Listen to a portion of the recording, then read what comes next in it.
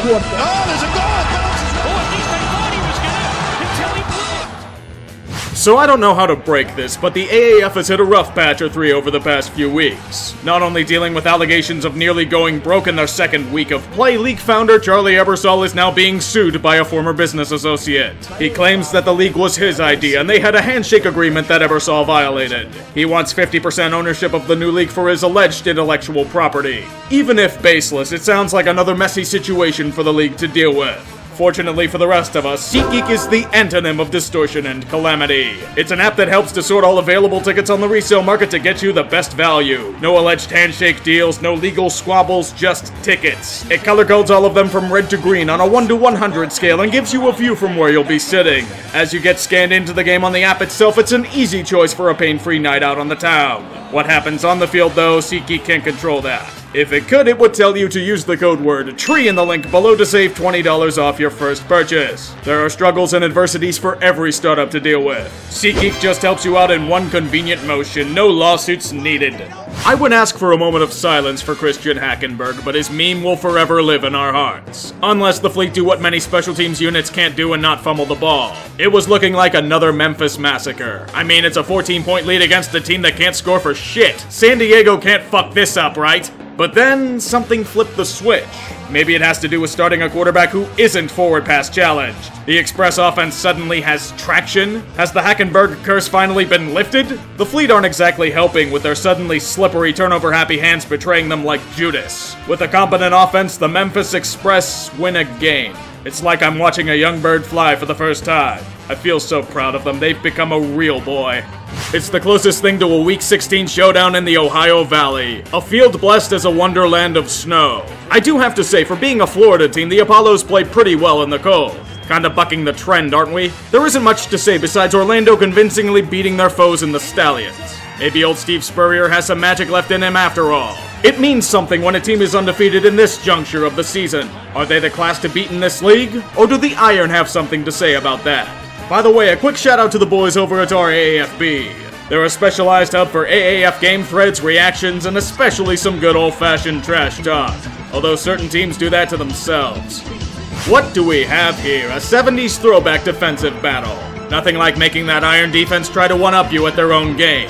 If there's one thing the AAF has plenty of, it's in the defensive sphere of influence. It's possible that many offenses are struggling due to inconsistent QB play, but the defenses have at least had a really nice showcase for NFL scouts. Perhaps a few names being called for looks in the summertime thanks to games like this. This is a game that goes down to the wire, and the result may end up coming down to a new age onside kick. The football, the onside conversion attempt, Perez throws it down there, and it's intercepted! YouTube didn't teach Perez not to force it into double coverage. Such a shame indeed. Still a good game though. It looks to be more of the same for the Legends, with Matt Sims doing next to nothing with the ball until he suffers an injury in the first quarter. The small constituent of Atlanta fans will get their wish. Entering the Legends fray is local favorite Aaron Murray. I mean, he only went to Georgia. He only has the SEC's passing touchdown record. I don't know why they'd want him in, he wasn't that great. Sure, he led them to victory against one of the stronger teams in the league. Well, when they aren't pulling Travis Benjamins and running into their own end zone for safeties. As a result, the Legends do just enough to get their first victory in this young league's history. Better late than never, I suppose. I wish I could say the same for your search for a stable offensive coordinator. Another one bit the dust. No luck for the Haunted. This match was to be the showcase for the AAF. It was expected to be a war of attrition between two of the best teams in the league. Warp out of Fantasyland and see the cruel reality of the football gods. An utter rout. You could make the argument that the Apollos had taken the high ground for 4 quarters. Sterling reputations were destroyed.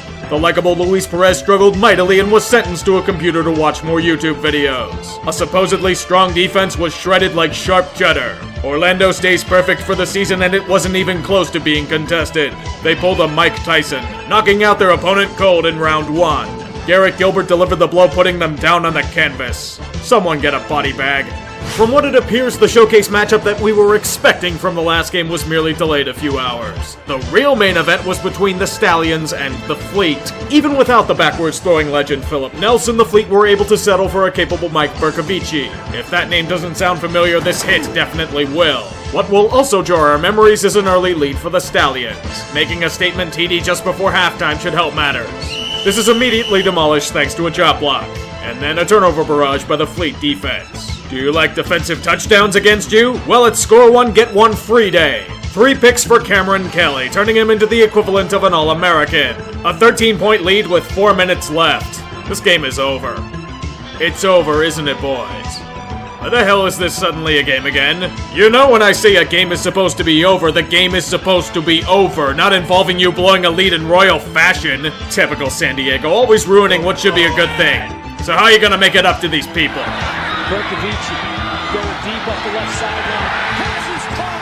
Berko has a man and stop has 4. I'll wait until they officially drive the dagger. The snap, the hold, the kick is up, and the kick is good. Witness for yourself the rarest of sights. A San Diego player kicking a field goal in the clutch. Nate Keating can learn a thing or two from this. Atlanta should be appeased. Aaron Murray is starting another game for the Legends. Will the Bulldog magic continue, or more fumble? Memphis is also looking to keep momentum after their own quarterback change.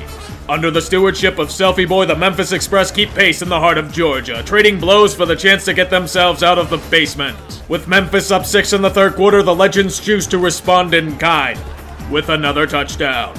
Unfortunately, the 2-point conversion fails, resulting in an Express charge down for more. Mettenberger still with it, takes a shot, tipped, intercepted! They proceed to bounce the check. Now the hot potato of pressure is on a meme. Younghoe Koo. Good snap, good hold, and the kick is up, and Koo is true! Goddamn madman. Don't let your memes be dreams, kids. Okay, boys, the last 2 games were both entertaining and intense to watch. You've got a lot of pressure on you as the Hotshots choose to outright shit the bed. That's lovely. Maybe they realized they were in the same area as the Cardinals and decided to be as terrible as they are. You can start showing up to this game at any time, Hotshots. Perhaps they can kidnap the imposters and replace them with their real counterparts at halftime. Or maybe it's mind control that could wear off. Wouldn't that be something, seeing the Hotshots come back from this deficit and turning the Commanders into a meme? They brought it back to respectability? You know I was kidding, right, Arizona? It's too bad you didn't play a first half, or else I would have thought you could win this game. Maybe if we get NFL backups in this league, it might be a reality. Maybe. If you can believe it, we are officially halfway through the inaugural AAF season, and certain plot lines and narratives are starting to come into view. There is no contest as to who is the team to beat, and it's from the Sunshine State in the Orlando Apollos. They just seem to be the most complete to me, and an undefeated record proves it. Then there is the second tier, teams that can piece together strong performances but usually have a flaw or two that keep them from greatness. Groups like the Birmingham Iron, San Antonio Commanders, and possibly the San Diego Fleet can place themselves in this category. After that, there is mediocrity. You can perhaps call the Arizona Hotshots this. Maybe. Then there are the doldrums. Atlanta Legends, Salt Lake Stallions, Memphis Express. Good luck in your relentless tank brigade. At least there's Younghoe Koo. The hell thought we'd be saying that? Bleeding as he went to the locker room. There's Rashad Ross. Nowhere to go. Okay, Don't do that. Okay. Don't do that. Rashad Ross loses the football as Reynolds gets him by the heels. We got a safety there, man. In the end zone. That's got to be a safety.